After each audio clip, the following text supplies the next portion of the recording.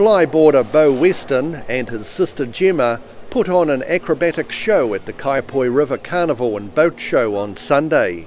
The performance included seeing Gemma, who was the world's flyboarding champion in 2015, high-fiving spectators on the bridge. There was a lot of crowd interaction. I couldn't high-five everyone, had to watch where the ski was going, but...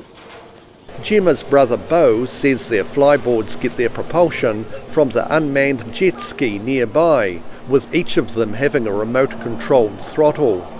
We use the power from the jet ski to propel us up into the air, and yeah, we've got little wireless remotes so we can control the throttle ourselves. Having a strong background in doing stunts for cinema, both of them are now in demand to help out in overseas film productions. Most of the time you won't really recognise us because we'll either be doubling people or we'll be a lot of background stunts. So we'll be filling in the background or we'll be behind the scenes making sure everything's safe.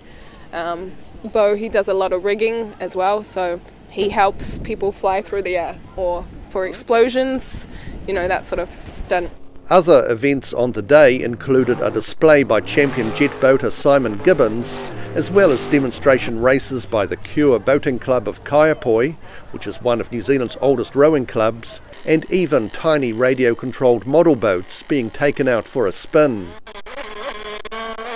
And Gemma gives the thumbs up to the suggestion flyboarding become part of the aquatic park being proposed for Kaiapoi.